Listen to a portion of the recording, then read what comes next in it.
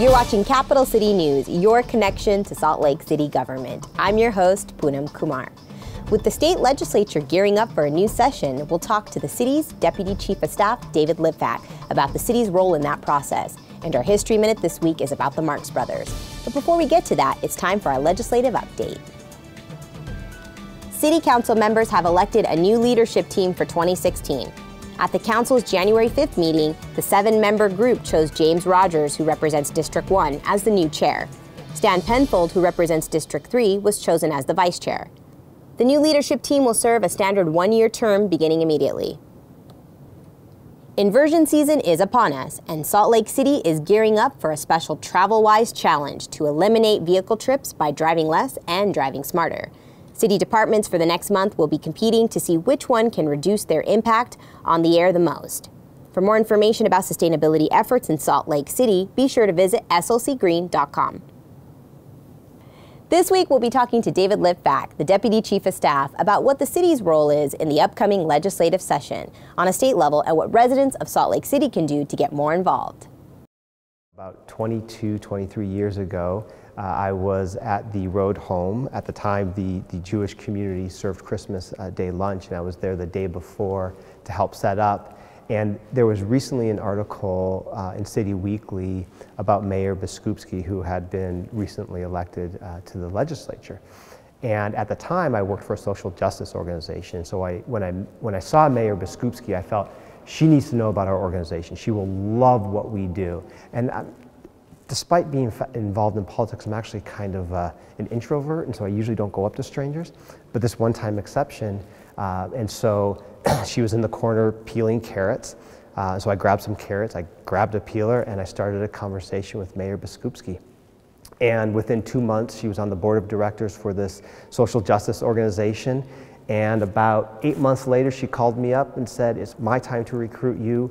I think you should run for the Utah State Legislature and serve the community." And I ended up serving 12 years in the Utah State Legislature. I live in Salt Lake City, raising a family in Salt Lake City, and this is a way that I can be a part of shaping the future with Mayor Biskupski for what Salt Lake City is for my family and for my young children, and even more importantly, a way that I can give back to my community. Politics at the city level, the municipal, it's much more where the rubber meets the road, and taking the policy that we're going to be advocating for and being a part of how we implement it, from the state level to city ordinances to what it looks like in the community, and how we engage our community to make sure that we are truly representing and being their voice in this process as well. So I think a big issue will be air quality. Mayor Biskupski has been very clear that that is a priority issue for her, and opportunity presented itself to advance, to improve our air. It has obviously in the past involved legislative action and will likely continue to do so. Homelessness, we are in an opportunity right now, some would say a historic opportunity, to partner with Salt Lake County to really identify long-term and lasting, sustainable solutions to homelessness in our community, not just in Salt Lake City, throughout Salt Lake County and across the entire state. Economic development, that is another key priority area for Mayor Biskupski, and there will definitely be some opportunity, particularly in the Northwest Quadrant, somewhat related to prison relocation and the ongoing conversations about the prison and how that relates to economic development opportunity.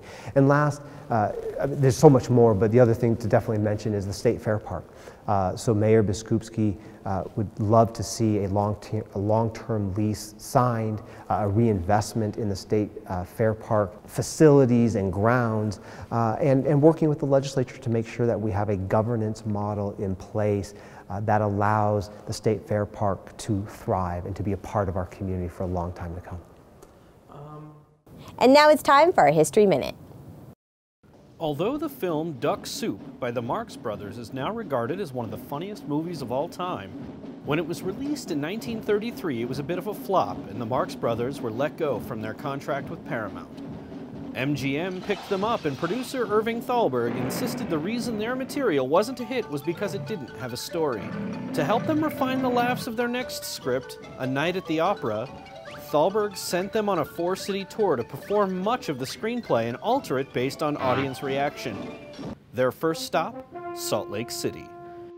The Orpheum Theater on Main Street, now the Utah Theater, served as their home for a full week in April of 1935, where they performed at least 4 shows a day to sold-out crowds of more than 1,200 people. Groucho Marx told the Salt Lake Tribune, "We're kicking ourselves, we didn't think of this before. A successful comedy depends almost entirely upon audience reaction, and if anyone tells you he can sit in Hollywood and judge in advance how much Salt Lake City is going to laugh at any given gag, don't hesitate. Put in a hurry call for the psychopathic ward.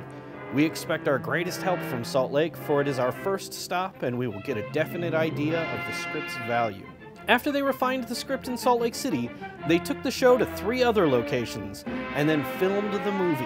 A Night at the Opera, released at the end of 1935, became a smash hit for the Marx Brothers and is regarded now as one of the funniest movies of all time. Just this, can you sleep on your stomach with such big buttons on your pajamas? Why, you... Today, Salt Lake City remembers Dr. Martin Luther King Jr. and his many contributions as an activist, humanitarian, and leader in the advancement of the civil rights movement. We hope you spend some time today celebrating as a day on in service, not a day off. With that, it's the end of another episode of Capital City News, where we do our best to keep you in the know. Make sure you keep watching to stay up to date on all the latest and greatest. For SLC TV, I'm Poonam Kumar.